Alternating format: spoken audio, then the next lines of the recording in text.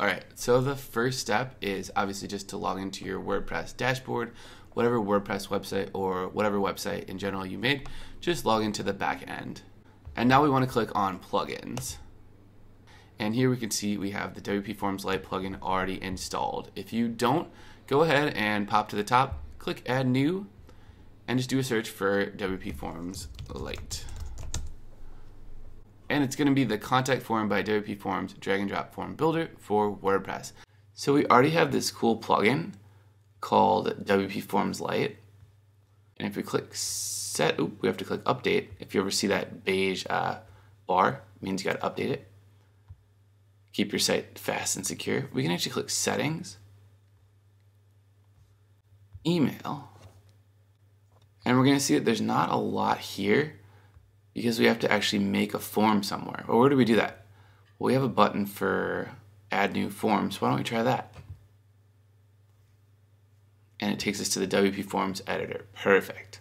So we're actually just going to grab a template and we're going to grab the newsletter sign up form template. So click that one. Alright, and it's going to be super simple. It says don't forget, click the marketing tab to configure your newsletter service provider. Aha. So we can close it for now because all we're interested in doing right now is just inserting the form on our website and making it look good. But if you want to add fields, you can just click them over here and they'll come in there and people can choose from your different options. So that's really how people create forms on the web. They're not super good developers. They just use really cool, easy, beginner-friendly tools. Okay, so for now we just need to save it and we need to click embed because name email is all we need. All you need to do now is just copy this short code. All right, and come back to our site. Click on the elements and then click on short code. Where is it? I'm going to search for short code.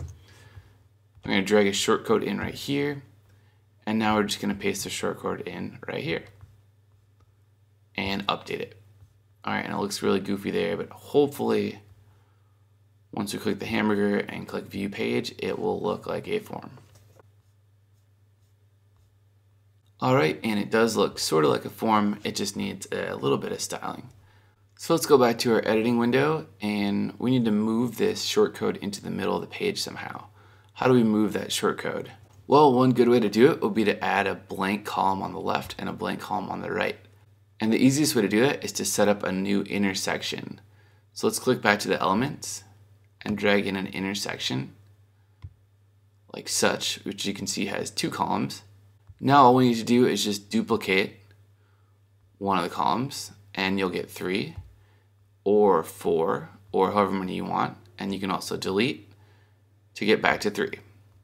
Okay, so now I'm going to right click on the pencil icon for the shortcode and copy it, and I'm going to click in the middle column down below, right click, paste.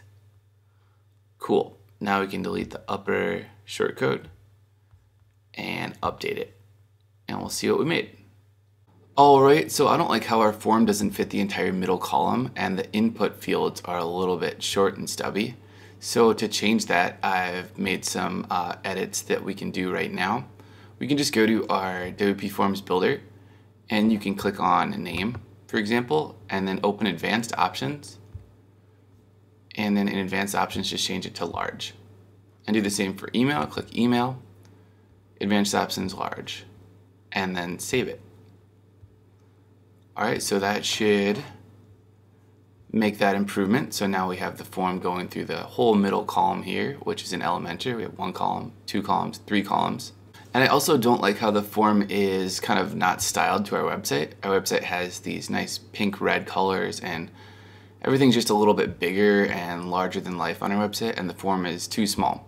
So what I did is I wrote some custom CSS for you guys. You can get that if you open up our blueprint and just scroll all the way to the bottom. And then just paste whatever is in this below section.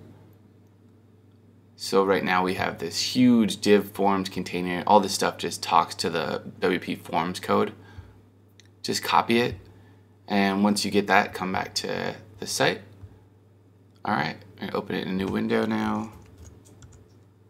Sometimes we need a few different tabs going, and now we're going to click Customize, which is where a lot of the WordPress edits that can't be done in Elementor are done. And now you just want to click additional CSS.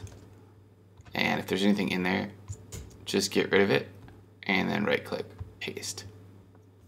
So that will actually change how your form looks.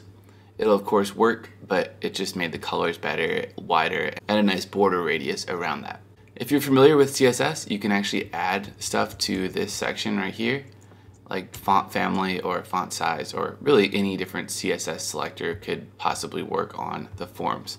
So feel free to play around and learn more CSS if you'd like. I just wanted to get you going with those 3 little pieces of it.